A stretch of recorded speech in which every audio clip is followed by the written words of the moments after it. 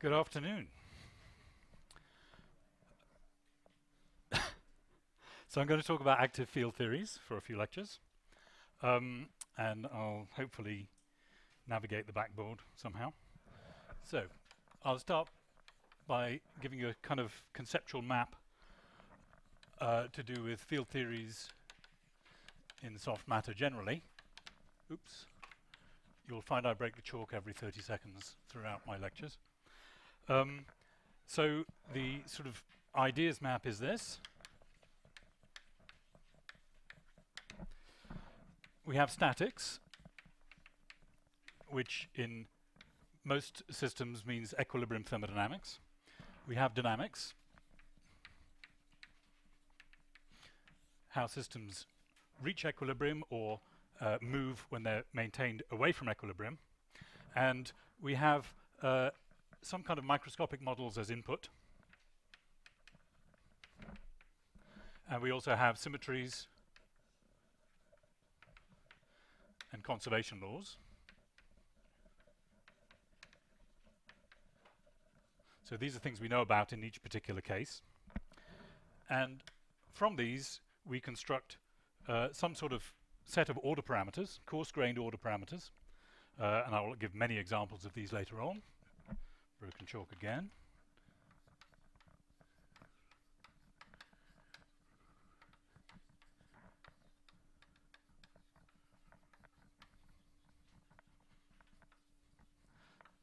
So I'm going to call those psi of r and t.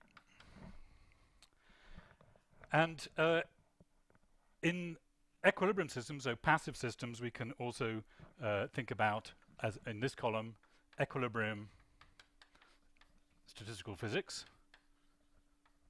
of these psi fields, from which we can get probabilities. So these are probabilities for states, for configurations of the system, which I'm going to denote by an ordinary capital P of psi of r. No time dependence there. And this will be the Boltzmann distribution.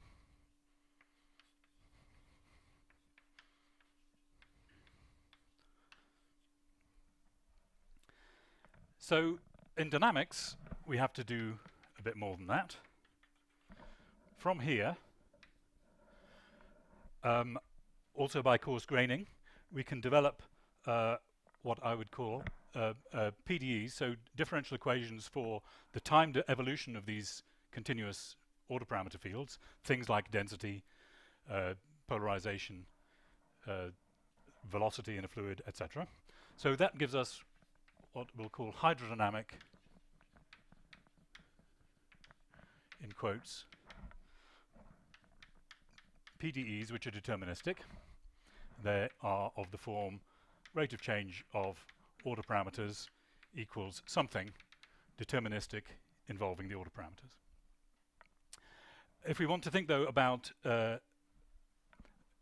how we achieve, say, a Boltzmann distribution, so a probability distribution for different configurations, it's no good having deterministic equations of motion. There must be noise, otherwise the system won't sample different configurations and won't ever recover the Boltzmann distribution. So we can draw an arrow here and talk about stochastic PDEs.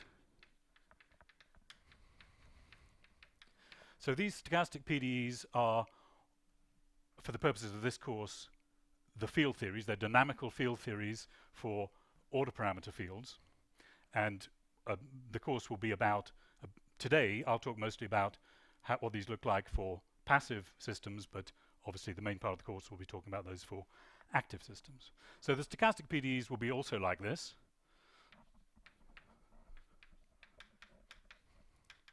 Similar bunch, if not identical bunch, of deterministic terms, examples later, plus some noise.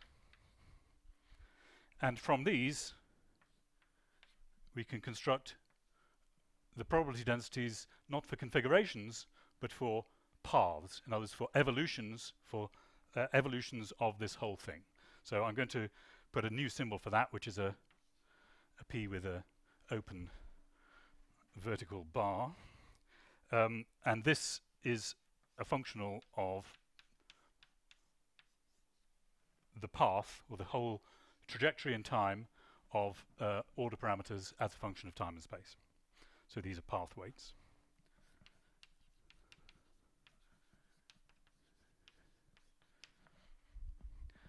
So on top of this, and in a different color, I'm going to draw a couple of further connections.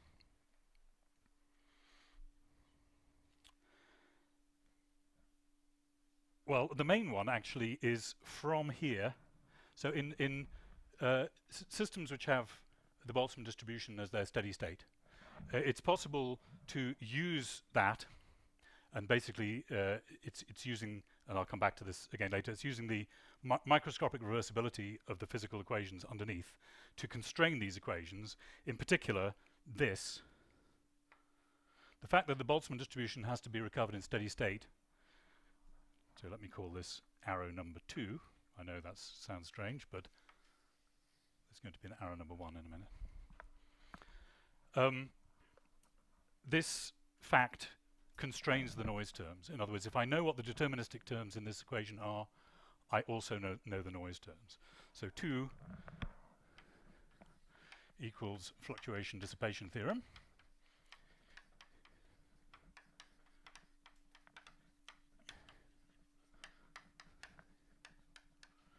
And there'll be explicit examples of that later. But there's also another route which is direct from microscopic models, which are what I coarse grain to get these continuous equations of motion for the coarse grained order parameters, to the stochastic PDEs. In other words, if I do my coarse graining with enough precision, I can not only work out what are the deterministic terms in this kind of equation, but also the noise terms. So this is route 1. And the comment at this stage, which will occupy us a bit later on, is that in active systems,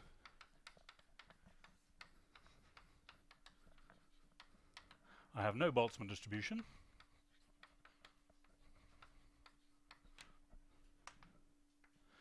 And another way of saying that, as it will turn out, is no time reversal symmetry.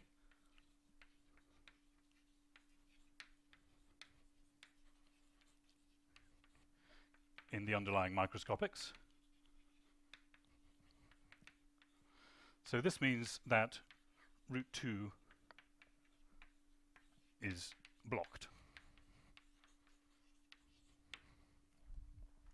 So what I'm going to do today is, with various examples, talk about how we construct these hydrodynamic equations and then the stochastic versions in passive systems, and then in following lectures I will talk more about the direct route and how we proceed in the active case. Any questions? Okay, so let me say a bit more about the kind of things we're talking about. Order parameters. And of course some of these you'll have seen in previous lectures, but I just want to provide a list here. So this could be a density. Usually we call that rho. It might be a velocity in a fluid. So these are all functions of R and T. If I have a mixture of two types of particle, it could be a composition variable.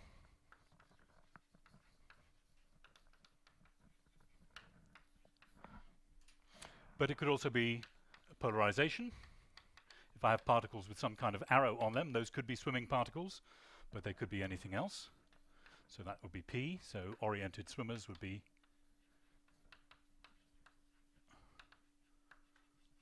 an example of that. But if I have something with pneumatic order, so orientational order but not an axial order but not an actual plus or minus direction in space, we need a pneumatic order parameter Q, which is a traceless second rank tensor. So axis, not orientation. And again, there'll be examples of that later on. So the next thing is to give you an idea of what equations at this level look like. Well, there's one of those which most of you probably know, and that's the case for the velocity in a incompressible fluid, for simplicity, which is the Navier-Stokes equation. So I'm going to make another column here, if you don't mind.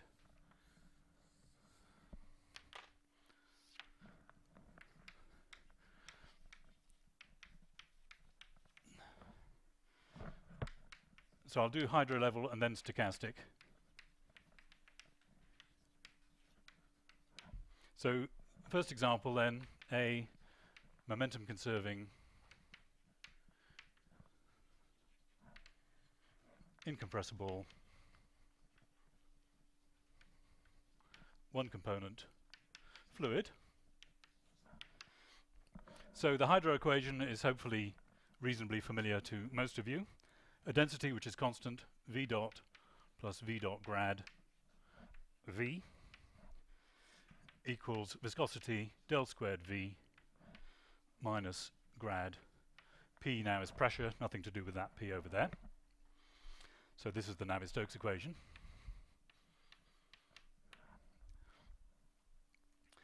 And auxiliary to that, the pressure field big P is chosen such that div V equals naught. So that's a closed set of equations for the velocity. So hopefully you've all seen the Navier-Stokes equation before, or something very like it.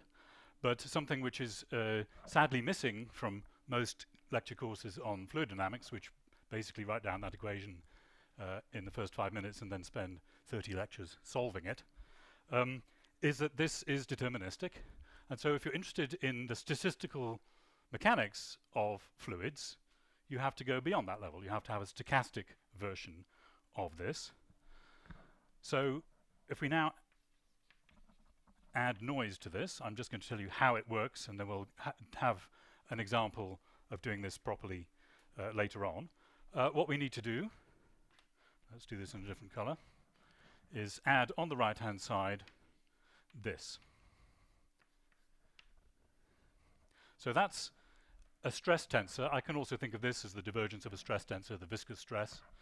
This is the divergence of a stress tensor which is a random stress caused by the fact that at some lower level than this continuum description, the fluid is made of molecules, and the molecules have random thermal motion.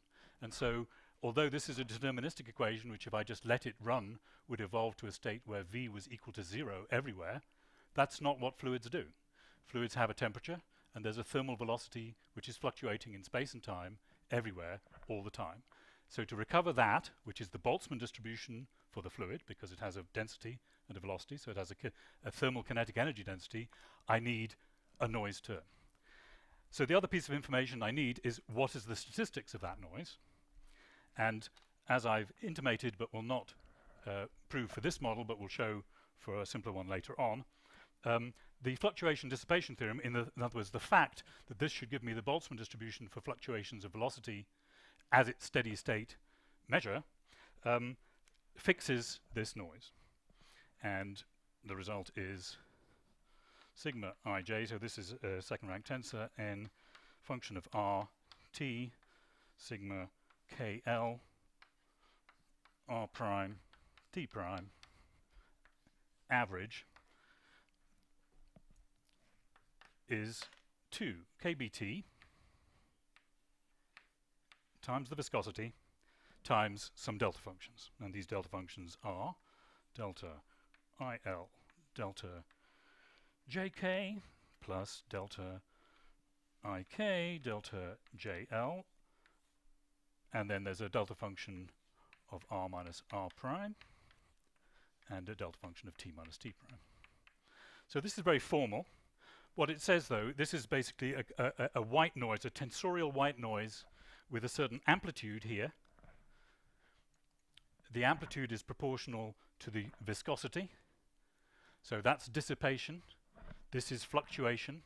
Fluctuation dissipation theorem says if I tell you the dissipation and I impose the Boltzmann distribution as my steady state measure, I can deduce the amplitude and character of the noise, and it's also proportional to temperature for reasons which should be reasonably obvious, that the higher the temperature, the more thermal motion there has to be. So this is via FDT. And if you want a challenge, would be to try to derive that not via FDT. So you can see that when we don't have a Boltzmann distribution underneath that we can appeal to, a direct route can be difficult. Austin.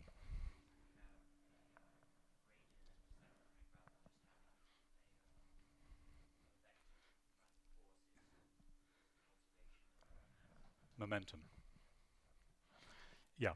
So that's a good point. This is the equation for conservation of momentum. Rate of change of momentum of a piece of fluid co-moving with the fluid, that's the left-hand side, is the divergence of a stress tensor which involves the viscous stress, and that comes through as del squared V here. This is P is like a diagonal bit of the stress tensor whose job is to conserve volume. So by the time you've done that, maybe it's conserving mass as well. And then there's a fluctuating stress. If I, as you say, if I didn't have a div here, I would not have momentum conservation in the equation overall.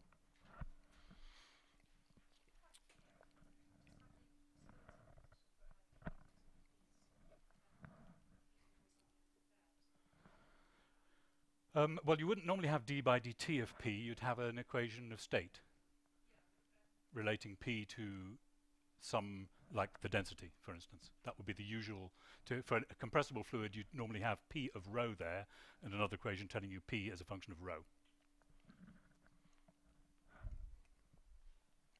Okay, so that's an example. Another one which is going to be much closer to the active models that I'll mainly be talking about later in the course is coming next, and that's the hydrodynamic level description, so this level and then that level of description for interacting Brownian particles without momentum conservation.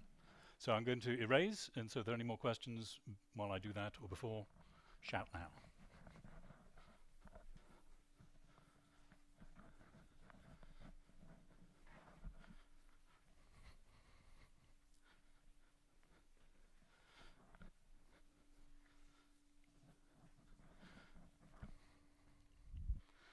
So example B, interacting Brownian particles. As I said, no momentum conservation, still passive. So these are described by density, and the hydrodynamic level description for them is that the rate of change of density is the negative divergence of some current or other. And the reason for this div here is conservation of mass, so closely related to the div over there. In other words, if I don't have a div there, the integral of rho is not conserved, and so particles can be created and destroyed out of the vacuum. We don't want that for this particular model. I need to know how the current behaves, and this is at the hydrodynamic level, and it's going to be something like this. This m is called a mobility, which could in principle depend on the disposition of particles, in other words, where different particles are, so it could functionally depend on the density field. It won't, but I'm being more general than I need to be for the moment, times the gradient of a chemical potential. This again is passive.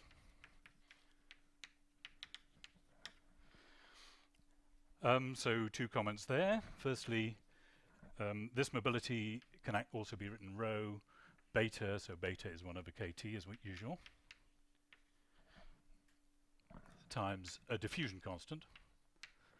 So if the diffusivity of particles depend on where other particles are, which they could do if they're interacting, that's still a relation between diffusion and mobility, which is related by 1 power of density in kt.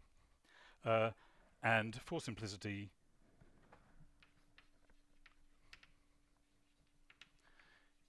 I'm going to assume that this depends only locally on the density hereafter. The chemical potential here, mu, is the derivative of a free energy functional. So df by d rho. F of rho is the free energy.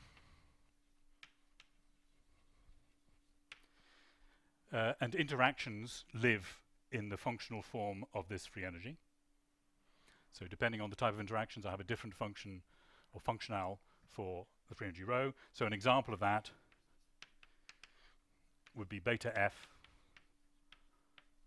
is integral rho log rho minus 1. This is dr. So that would be an ideal gas plus some interactions, which might take the following form. This is not general, but it's an example.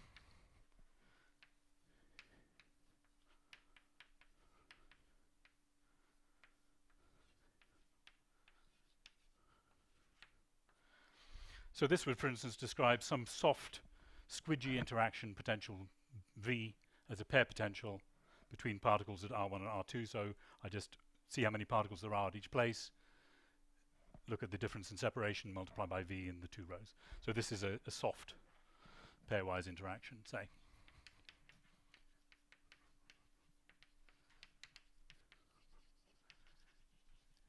So a coarse graining of an explicit model might lead me to a form like this for the free energy. But this structure is more general. It requires no specific information here as to the form of the free energy except through mu, which is where the interaction forces then enter. So this is deterministic again. So this is hydrodynamic level. And again, I can add noise. I can find the correct noise terms to add to this equation by appeal to the Boltzmann distribution as the steady state solution of it. So I'm going to erase again and start over here. Any questions about this?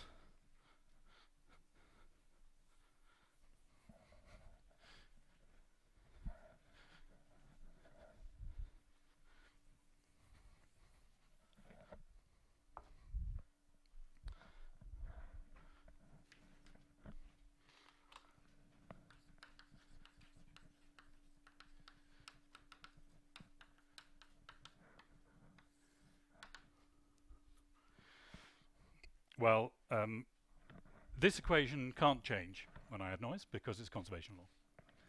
The noise is going to come in for J. There will be a noisy term in J, just as there was a noisy term in the stress in the Navier-Stokes equation. So J becomes this. So that's, yeah, I can write that.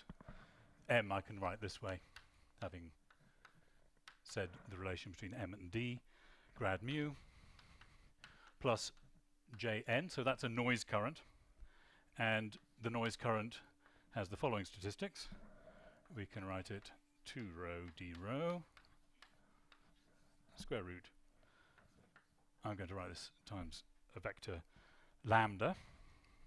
And this lambda has the following statistics: RT lambda j r prime t prime equals delta ij delta r minus r prime delta t minus t prime. So this is something we're going to call unit white noise, and this is vector noise, but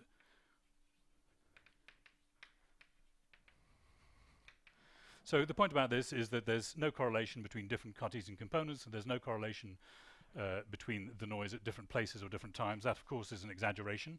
What these things, delta functions, really mean on the right-hand side, that's a real one, proper Kronecker delta, but this means that there's some very short-ranged correlation in space and a short-ranged correlation in time, and I give them unit integral. So I replace those by delta functions such that each integrates to unity, and then, and this is also going to be Gaussian. So for now, I'm just telling you, and again, there will be an explicit example later on.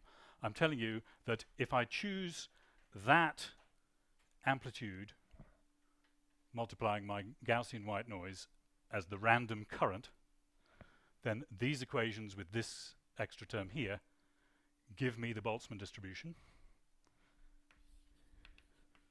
namely P of rho is e to the minus beta f of rho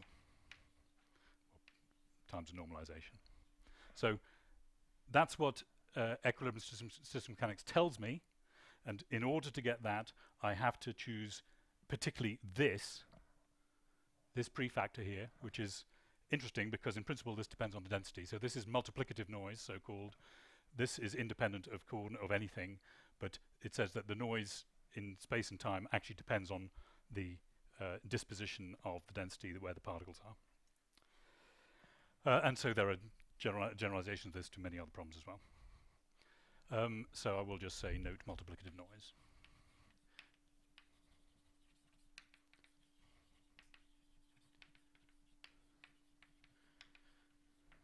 So that is something which will plague us a bit later on because multiplicative noise is generally difficult.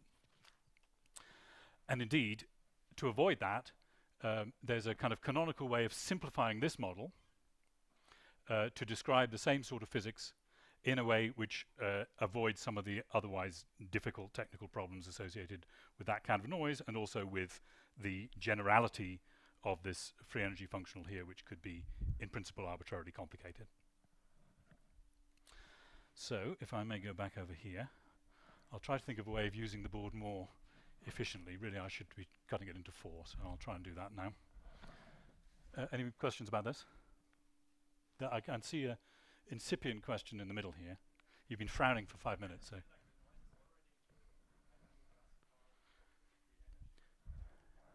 Well, the noise is connected with the ideal gas part of the free energy, but these equations here are deterministic.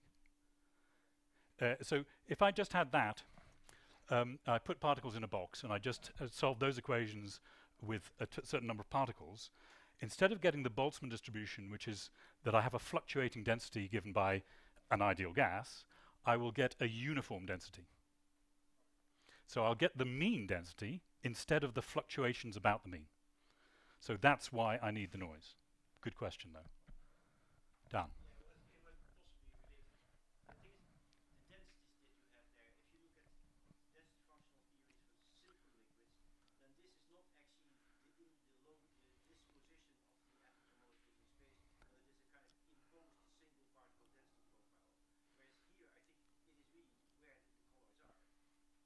Yes, so I didn't call that a density functional, and I don't think of it in quite that way. It's something which controls the fluctuations of the density as opposed to controlling the mean density under given external conditions. Over here. Well, it's actually it's here. So I could write that as a 2kTm. Yeah. So it's just because I just exploited the relation between m and d. Yeah.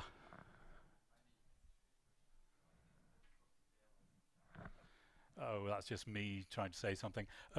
Well, okay. So imagine that this was some kind of squidgy, highly differentiable potential, not some kind of hardcore thing. Then it's reasonable to say I just look at where the particles are, multiply by the pair interaction, and do the double integral. If I had some kind of hardcore thing, I would have to worry a bit more about how to write this. That's all I meant. It doesn't have to be solved. Yeah. Okay.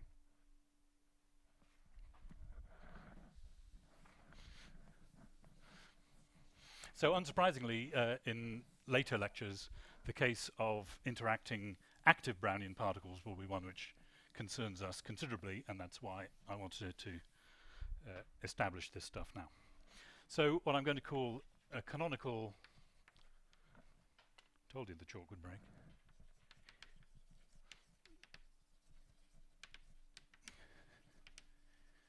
of case B, which actually will turn into something called model B. So first, Taylor expand the free energy functional in weak gradients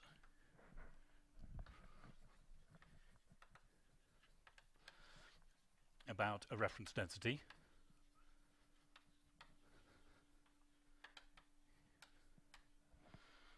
rho naught. So I can write phi is rho minus rho naught.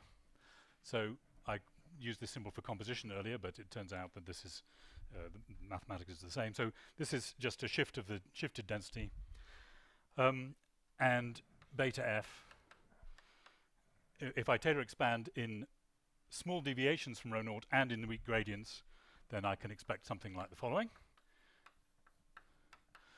which will be familiar to many of you.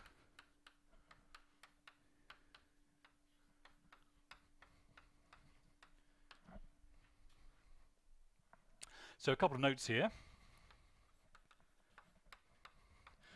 Firstly, in general, you might expect a cubic term, but I've chosen to remove this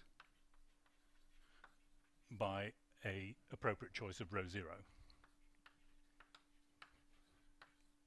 In other words, I can always choose rho 0 so that the third derivative of this local free energy here vanishes. And what that means is if I have a system which is going to have some kind of critical point, rho 0 will be at the critical point. So I can get rid of the cubic term by appropriate choice there. And also I've omitted a linear term here, which in general would be present if I have chosen phi so that the cubic term vanishes. But that can be removed for the following reason.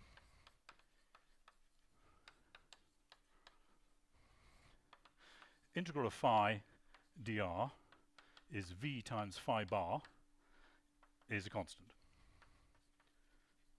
at fixed contents.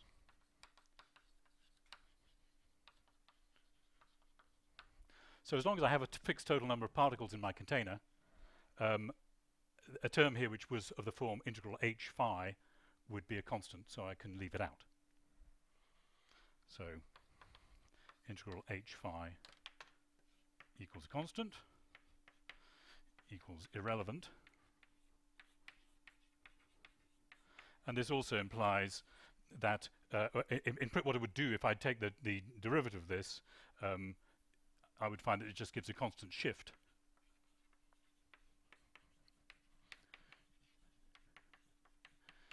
In the chemical potential mu. And if you remember the dynamic equations, which are still there, because the only way mu enters is via grad mu, so that would again have no effect at all on the dynamics here. So I can remove the cubic term and forget the linear term.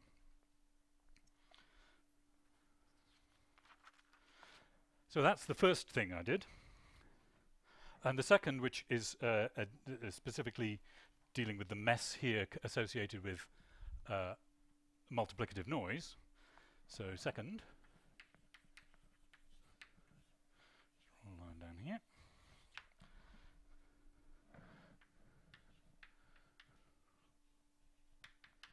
So approximate m of phi, which is this local function that is that.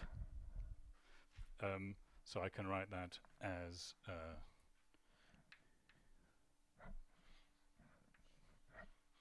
1 over kt phi plus rho naught d phi plus rho naught. So that's just reading across what m of phi actually is. I'm going to approximate that by a constant value, which is beta rho naught d of rho naught. So this will all work if I'm in a system which has a reference density and I never go very far from that in terms of the actual densities that the system experiences. So obviously there are approximations here, but these approximations are worth it. Because firstly, this might be true further away. I mean, it's perfectly possible that emerging from some microscopic model I would have a nearly constant mobility factor here. And secondly, as I say, in this particular case, the importance of that is to remove the multiplicative nature of the noise term here, because this then just becomes a constant. So just writing these equations out again briefly then. Phi dot equals minus div j. J equals minus constant m. So this is now constant m grad mu plus the noise term. J noise is now constant square root 2m times unit white noise. So no longer multiplicative.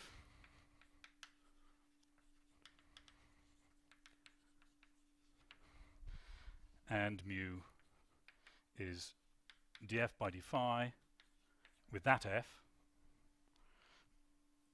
which is a phi square, phi just linear, sorry, a phi plus b phi cubed minus k del squared phi. So this is a kind of nicer thing to deal with than the chemical potential coming out of a model with an interacting rho log rho ideal gas, etc. Irene? Where? Yes, they should. Thank you. Correct in notes. This is the advantage of not scanning my notes before giving them to you. Or, you know what I mean. Not scanning my notes until after lecturing them. Could hardly not scan them before giving to you. I'd be left with no notes. Anyway, right. Okay. So this is called Model B.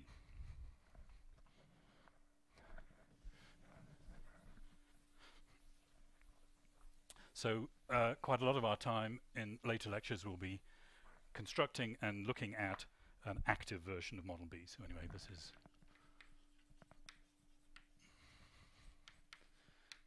it's a rather unhelpful name. You can blame Hernberg and Halperin for it.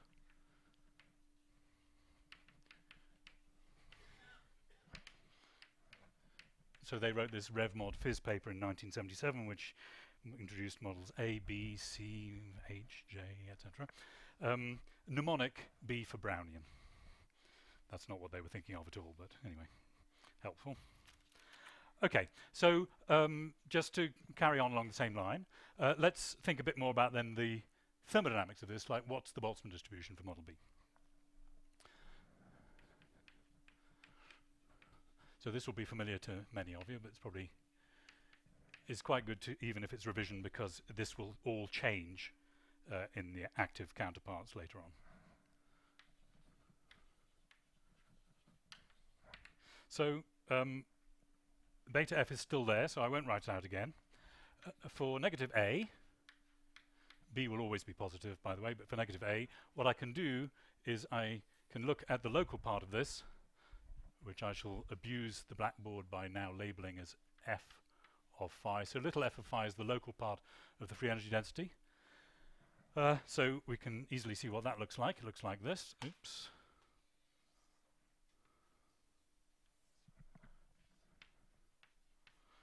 And on here I can mark some important things. First is the point of inflection here, where this becomes of negative curvature. So this is plus phi s minus phi s being the spinodal density or composition.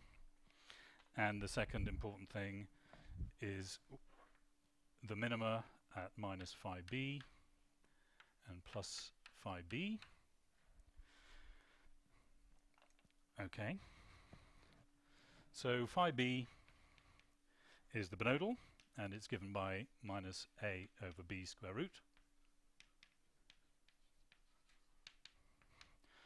Phi s is the spinodal, and it's given by minus a over 3b square root.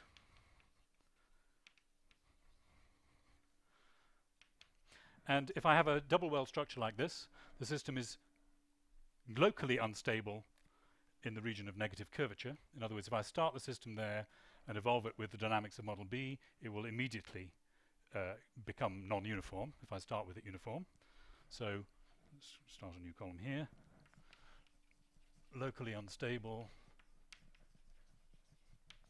for mod phi less than phi s, and globally unstable, so the uniform state I'm referring to here,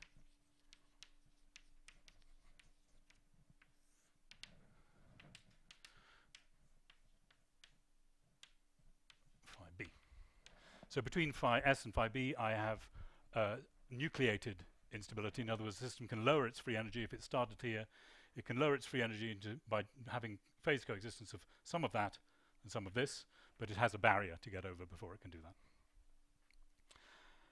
that. Conservation of stuff.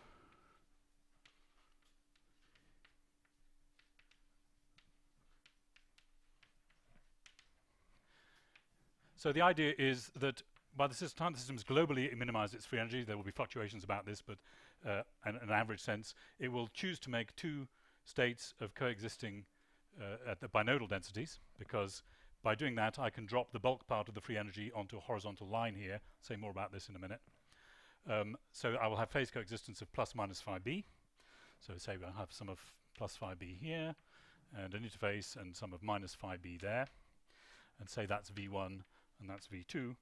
Then v1 plus v2 equals v, the volume of my system, and v1 minus v2 times phi b is v times phi bar. So you can just work that out from the linear algebra of the definition of phi and rho. But the point is then that the amounts of these phases are fixed by the global composition phi bar. That's the thing I have control over. I know how many particles I put in my container.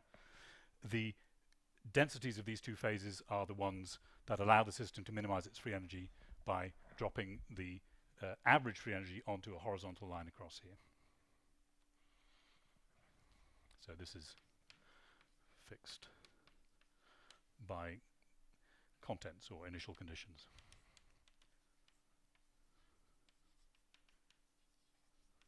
So if I start model B anywhere in between these two densities with a uniform state, it will end up like that.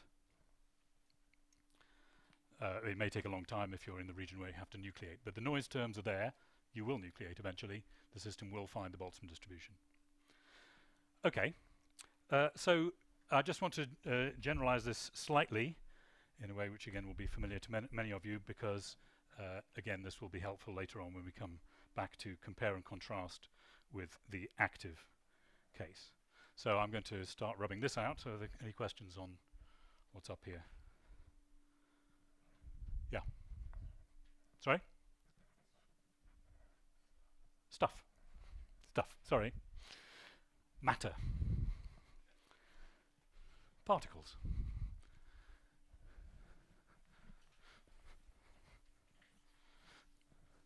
So now I'm going to improve my board discipline even further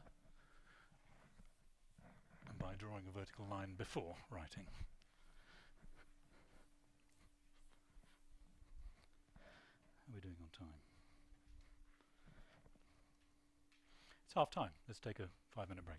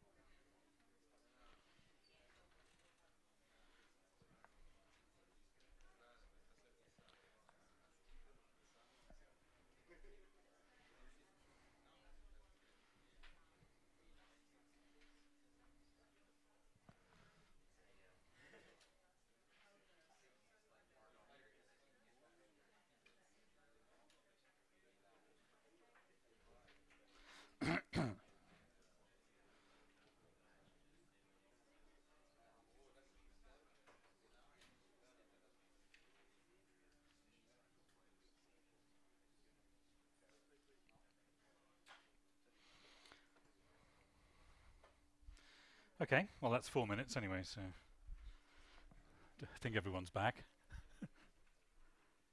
Right, so let's just, while we're talking about the thermodynamics, let me generalize that just a little bit. Again, this should be familiar to most of you, but again, it's something which will change when we think about active systems, so I want to just lay a marker for this. So more generally, so the choice of f here is symmetric about phi equals 0. That's not always going to be true for every system. If I have an f as a function of some scalar conserved variable phi, which looks like this, for example, so this is going to be sort of somehow, off symmetric.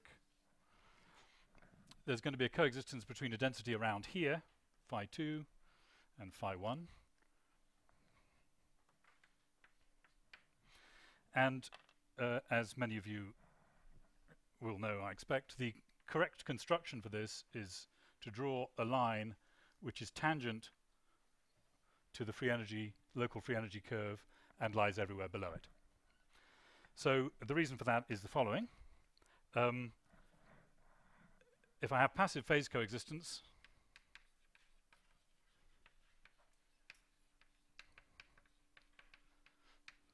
it requires two things. Firstly, that the chemical potentials in the two coexisting phases are the same. Those are given by df by d phi, the derivative of the local part of the free energy. So this is the bulk chemical potential. I don't need to worry about the gradient terms when comparing these two bulk phases here. So this at phi 1 equals df d phi at phi 2. So this is the same as saying mu1 equals mu2, and it's also the same as saying equal slope.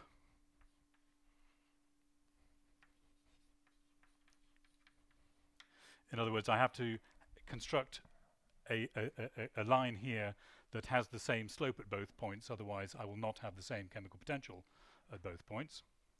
But then there's a second condition, which is equality of pressure.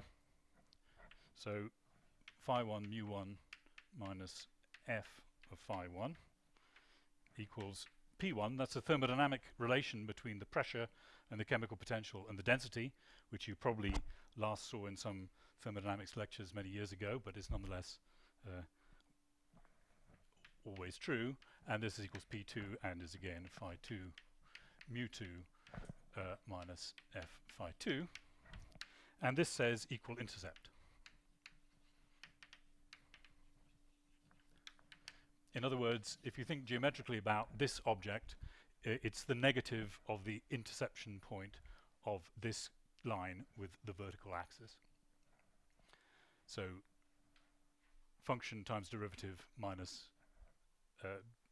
ordinate times derivative minus the vertical. So this is equality of thermodynamic pressure.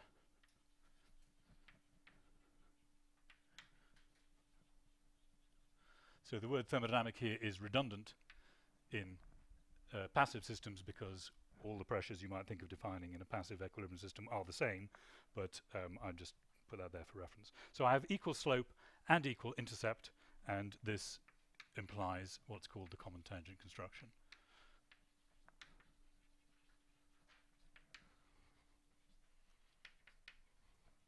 Of which drawing a horizontal line across here is a specific example. And what happens then is if you start with the density in the middle here, by making a coexistence between this state and that state, the bulk part of the free energy drops onto the blue line, which lies below, and therefore the system will always find a way to do that if it's going to be in equilibrium and it's able to, by the Boltzmann distribution fluctuations, to find the global minimum rather than some local minimum in the free energy. Okay, so let's move on from there. So there's one thing I want to do just to add to this, and it's a slight change, so I'm going to move over here. So this was called Model B, and I presented it to you as for a one-component system with a certain density, but the same mathematics can equally describe a binary fluid system. So let me just make that point. So binary fluid interpretation of model B. So I have an interdiffusing mixture of two species, rho 1, rho 2, and if I'm going to have an incompressible fluid, let's suppose that these add up to a constant. So wherever I look, I may have A or B molecules of the same total density, but I can have different amounts of them in different places. I can define an order parameter, which is telling me about what the relative composition is like. So let's define that as rho 1 minus rho 2 over rho 1 plus rho 2. This is a constant, so it's not particularly material. And then I can define an order parameter without the tilde by the same trick as before, as phi tilde minus some reference point, which is actually the critical point, to remove the cubic term.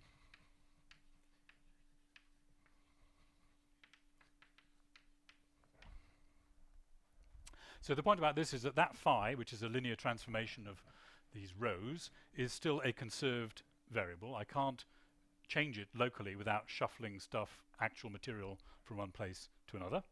So phi still conserved. So phi dot is minus div j as before. And again, j equals minus some mobility, which could depend on phi, but for simplicity we're going to treat as constant, times the gradient of df by d phi. So that's a chemical potential like quantity that tells phi which way to try to move, and with a noise term as before. So this is model B again, just read differently to mean composition variable rather than overall density. And for A negative, this describes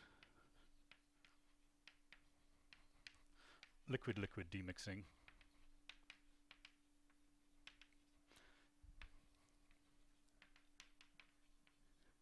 in a system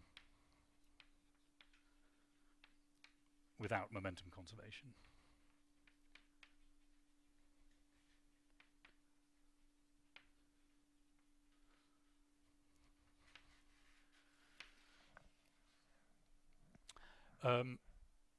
So that, of course, raises the question about what about a system which has got momentum conservation, because by the time, at least in 3 dimensions, I'm talking about a fluid made of 2 species and they start demixing, you should worry about what the effect of momentum conservation has on the equations of motion.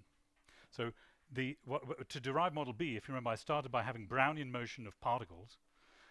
So that doesn't conserve momentum. If I you know, V doesn't really even get a definition for a Brownian particle.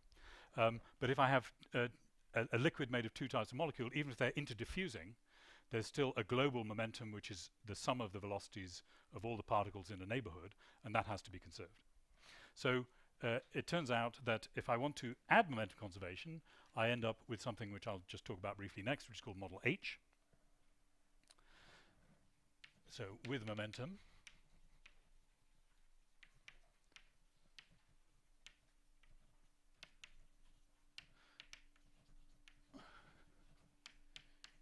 so H again is just some arbitrary letter chosen by Herrenberg and Halperin, but maybe you can mnemonic it by thinking about hydrodynamic interactions between particles or something like that. So this is still passive. And what it's going to have is going to have something like model B coupled to a Navier-Stokes equation. So let's see what that gives us. Well, if you think about a composition variable which is attached to a fluid, the fluid now has a velocity v. So I can write a conservation law for that as usual, but it's now going to have a v dot grad phi term in it. And this is minus div j. So this says that I have conserved particles, so I have a conserved scalar phi for the composition. But this says that in addition to a diffusive flux here, I have an advective flux, which is basically pushing the composition around according to the local velocity of the fluid. So if I have a patch of a certain composition that's moving with speed v, then this term tells me that it has moved to a new position so that phi has changed. So this is a co-moving derivative.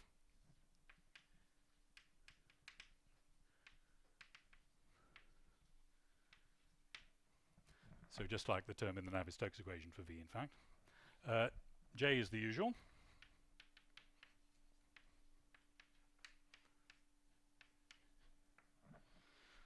Unchanged. And now in the Navier-Stokes equation, I have to see what happens to that. Well, let's write it down as it was before. V dot plus V dot grad V. So that's the co-moving time derivative of the momentum density. So we had this as eta del squared V, which can also be written as the divergence of a viscous stress, minus grad P, P being pressure. And I had the noise term. And now there's another term. And the other term becomes from the fact that these particles are interacting with each other. So there are forces between different areas of fluid caused by the different interactions between particles of type 1 and particles of type 2. So this must also be the divergence of a stress for the same reason as before, otherwise I wouldn't have proper conservation of momentum. So I can write that as the divergence of some stress, which I shall write superscript phi on it. So this stress comes from the free energy structure. So if I know F as a functional of phi, I should be able to calculate what that is. And so ultimately,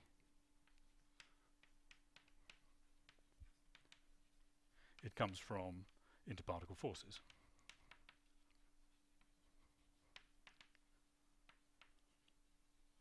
As ultimately all stresses must, of course, do.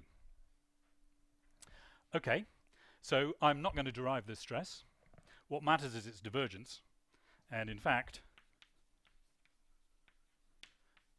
div sigma phi equals minus phi grad mu, where mu is the derivative of functional derivative of f.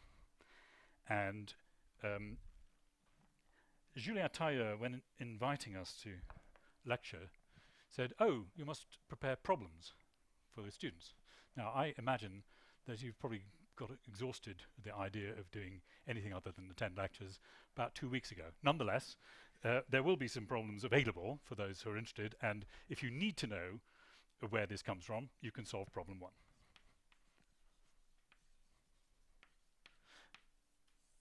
There are various heuristic ways of deriving it. You can think of it as a sort of force-like thing acting on an average density, but the only way I know to do it properly is in problem 1.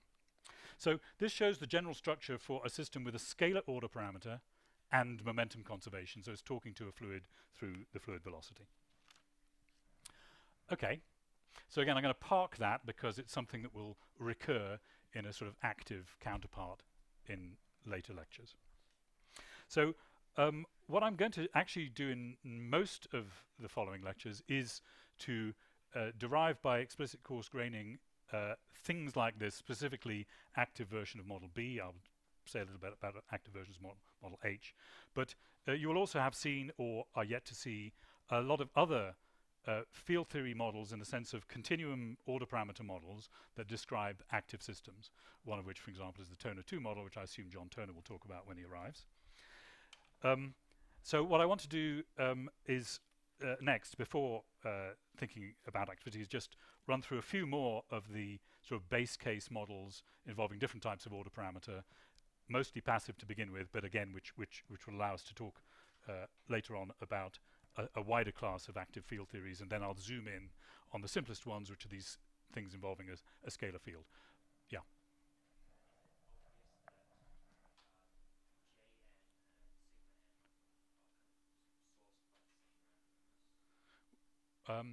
Well, they're not correlated with each other, if that's what you mean, but they both come from T. And I think I would say no, because Jn is specifically related to the diffusion constant or the mobility, which is, if I think of mobility, it's the same as a friction or drag. So that comes from the drag between particles and their surroundings. This comes specifically from the viscosity. Now, of course, those two are related, but I don't think there's a direct link between this and that. Yeah. Which terms? Well, there isn't, the momentum conservation is here.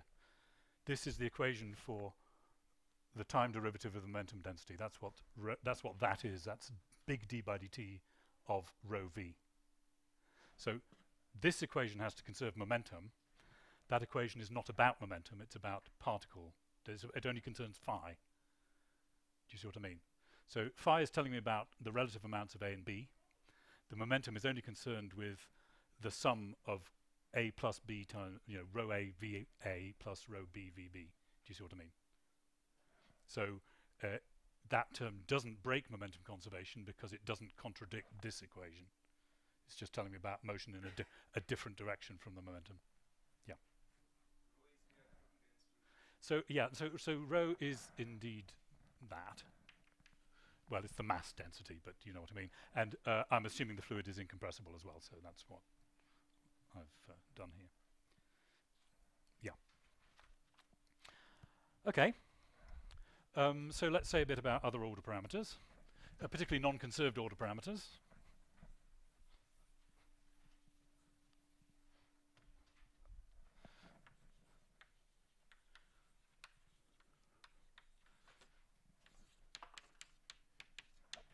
Still passive. So I mentioned a list, and some of them you'll have seen explicitly. I'm not sure though, so I'll just run through a few. Example: polarization,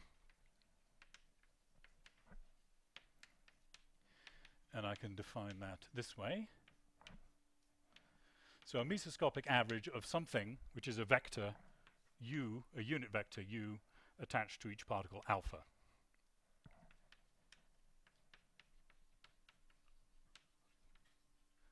So think of a set of rods, for instance. So each rod has an arrow. That's the polarization. So if I again revert then to the case of what's often called a dry system in the active context, meaning no momentum conservation. So I'm looking at the counterpart of something like model B for this. It's important that this is not conserved. In other words, these particles, their density is conserved. I can't create density without moving particles from one place to another, but each of them can rotate locally, so there's no conservation law on P. So that's why I have this heading here, so I don't need to write that down again. So here's an equation for the time evolution of P. P dot is minus some coefficient, df dp. And then again, fluctuation dissipation tells me that there's got to be a noise term. The noise term is related to this damping here. So it's 2 kBt gamma times a unit-wide noise vector. So this is not of the form div j, because there's no conservation law on P, and this is from FDT as usual. You see, I'm trying to get you used to this as usual without ever having derived it, but I will do it at some point eventually, at least for one model.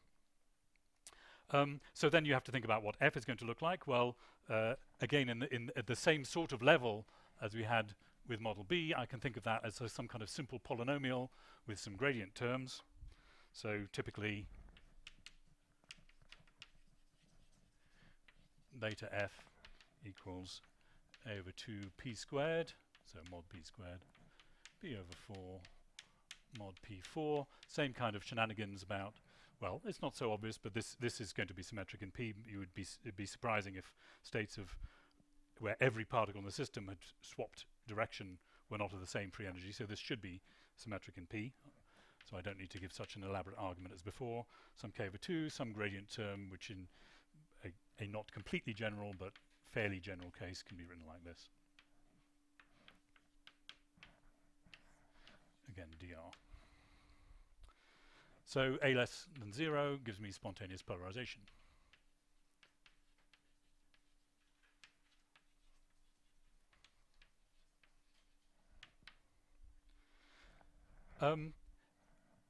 just for completeness, I can of course have a non-conserved scalar. So the scalar version of this, or analog, is called model A. Would be the following: phi dot equals minus gamma df d phi. No conservation law here. 2 kBt gamma scalar unit white noise, but you know, in obvious one component generalization of the thing we had before. So this could describe motion in ferromagnets, for instance, where if I was a magnetization order parameter, it wouldn't have to be conserved unless you have some specific spin flip dynamics that conserves it. Okay, so that's a bit of a aside. But I can also think of the wet version of this. So the case where a polarization vector like that is coupled to a fluid velocity of the kind that we had over here in model H. So this is back to P now. Again, non-conserved. So I then have to have some kind of total derivative, which is a co-moving derivative, to be defined.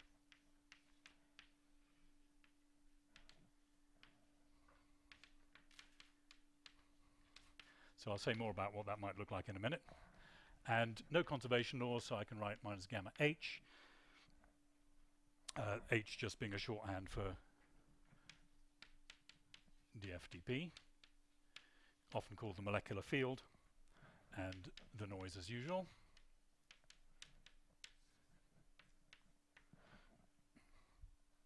And then I need an equation of motion like this one. So it's very like this one, in fact. All I can do in the Navier-Stokes equation is write it down as before. That P is not related to this P. It's a big capital P without a vector underline. Noise. And now a stress, which is the counterpart of this stress, which comes from the fact that if I have interactions between these rods, which is responsible for a non-trivial free energy structure in P, that's forces between rods. Those forces are communicated to the fluid and tell the fluid, they create a stress which tells the fluid how to move. So that's what this term is doing here. So stress on fluid, if you like, from the order parameter.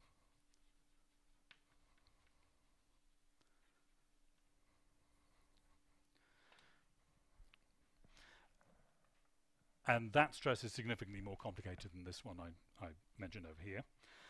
Yes. To be announced. I'm about to announce it. Sorry. Sorry? No. That's in fact div eta grad V plus grad V transpose, which is the divergence. Oh, good Lord. Excuse me. Yes. I beg your pardon. Okay.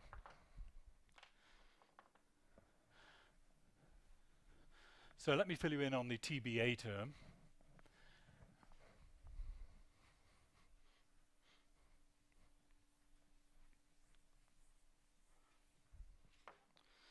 So this is a bit of a complication which comes when you have, well, so what we're talking about now is what is the proper co-moving derivative of a vector field P. Now, there was one example, V is a vector field, but it's a very special one because it is the velocity. For it, this is the co-moving derivative. We had a co-moving derivative in model H for phi, which was again phi dot plus v dot grad phi. But if P is a vector other than the velocity, that's not the most general form for the co-moving derivative. So here's a complication, which is the TBA. So dP dt is not just p dot plus v dot grad p. So a way to think about this is to notice that this is trilinear in each of these quantities, v, grad, p. It has one of each. So for a scalar field, or in the case of the Navier-Stokes equation for an incompressible fluid, it turns out that the only trilinear is v dot grad v or v dot grad phi. That's not trilinear, it's linear and quadratic. So let's just stick with phi. For scalar phi,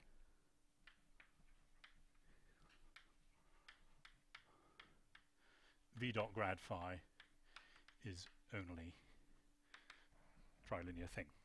However, that's not true for p. I'm going to define two things. The first is the symmetrized velocity gradient.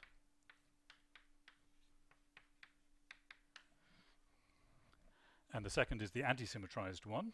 Omega ij is half grad I Vj minus grad j Vi. And it turns out that the most general trilinear form is this.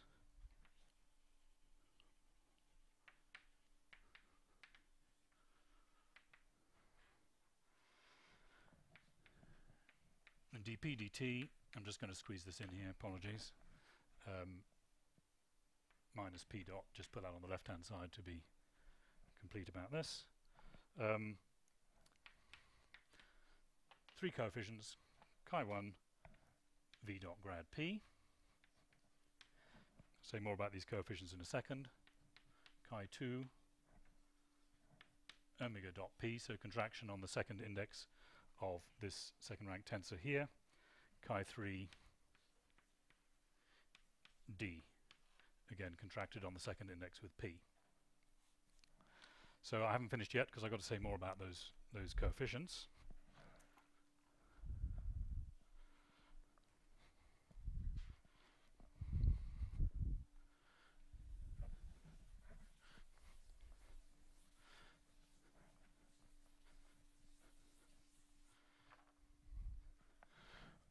Where chi1 is unity. And this can be shown from Galilean invariance. And it's the same reason that this coefficient here is unity. So if I want the whole system of coupled equations there to have Galilean invariance, then I have to choose that coefficient to be 1. Chi2 is also unity. And this follows from something called frame indifference, which is a rather technical subject.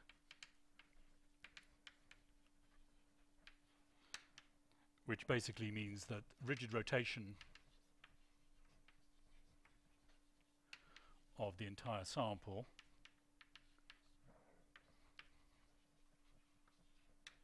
must rigidly rotate p. In other words, if I just have a static configuration and I just turn the whole sample, then whatever configuration the vector field P has, it must simply rotate. That's what this omega thing here, what this is doing is it's telling you about the rigid body rotation part of the velocity. This is telling you about the shear part. So chi3 is the only thing which actually has a dependence on other stuff, and it's normally written as the negative of something called xi, and this is a molecular parameter.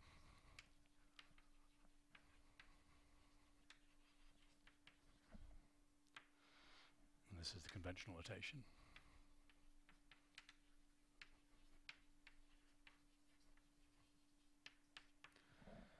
So there are different limiting cases here, describing cases where P is either co-rotated, simply co-rotated with the rotational part of the flow, or where the P moves in such a way that it's a vector that if it's across two streamlines, the 2 points move separately on the individual streamlines. These are technicalities. The point is that there is one parameter here which depends on the molecular character of the particles in the system, and there's more details of this on problem 2. You may not want more details. Okay, so what we've got then is, well, I'm not sure I need to write, well, just for completeness I will write this out. I'll put it here if you can see this. P dot plus V dot grad P, well, I'll put the plus sign here, omega P minus molecular parameter dP equals minus gamma H plus 2 kBt gamma square root white noise. And then the other equation is the noisy Navier-Stokes equation with sigma p in it. So I still haven't said what sigma p is. I'm just going to quickly tell you what that is, but not derive it in any way, because that's problem 3. There are not going to be this many problems, don't worry. There's only 7 altogether. For 5 lectures, just that 3 of them are in lecture 1.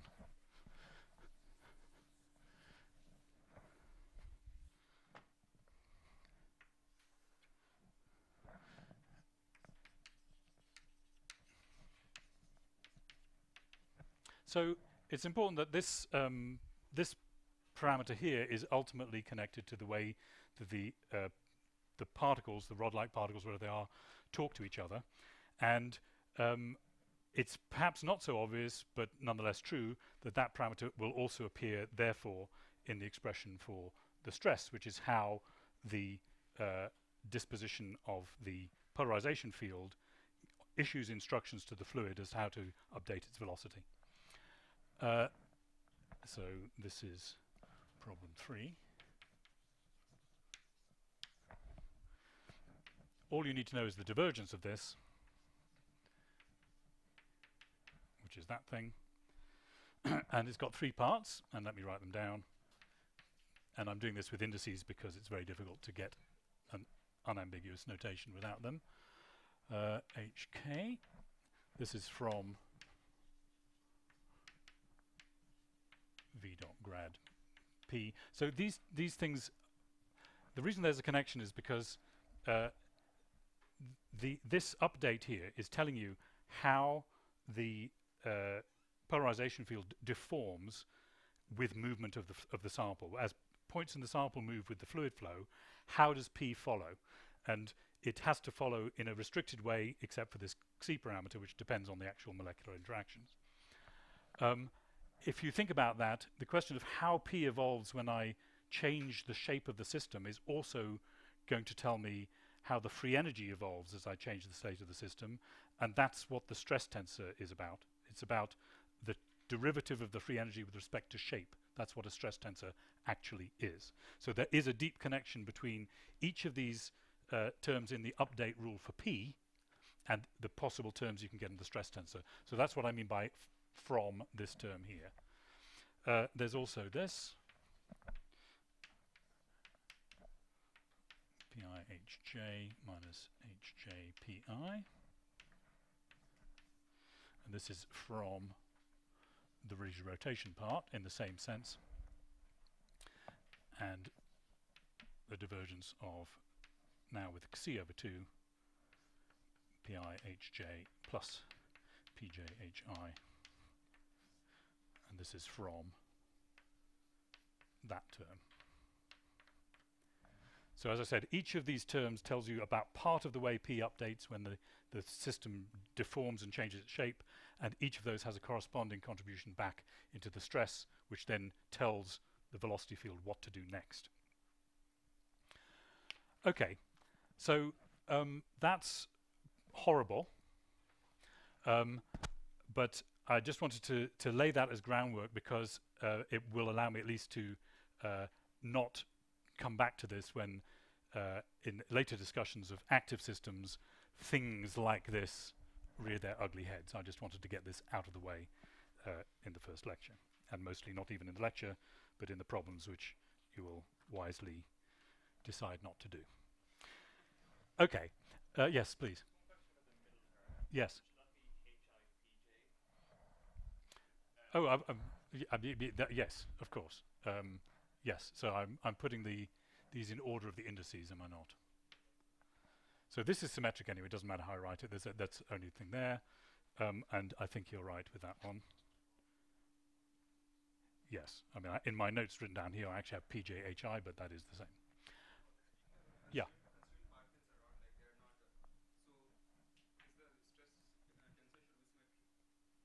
It doesn't have to be.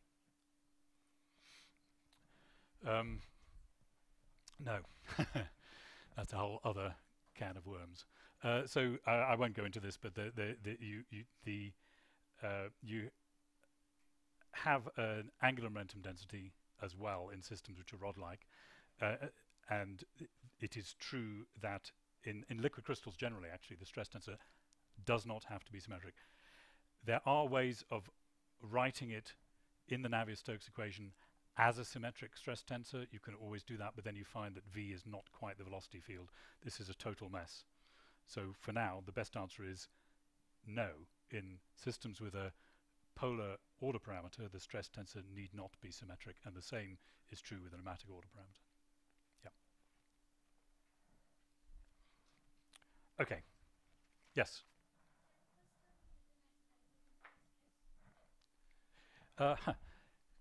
Well, it is the divergence of a stress.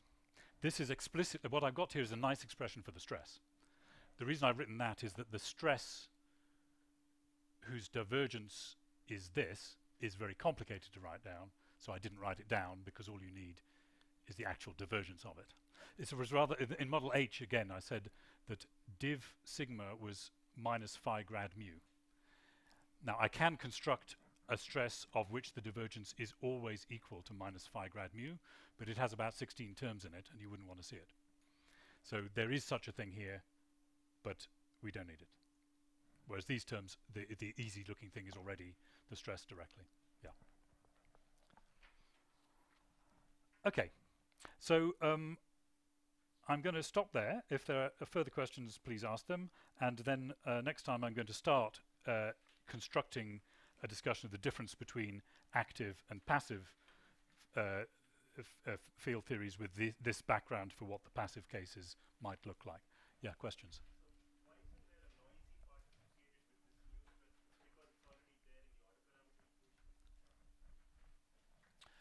So you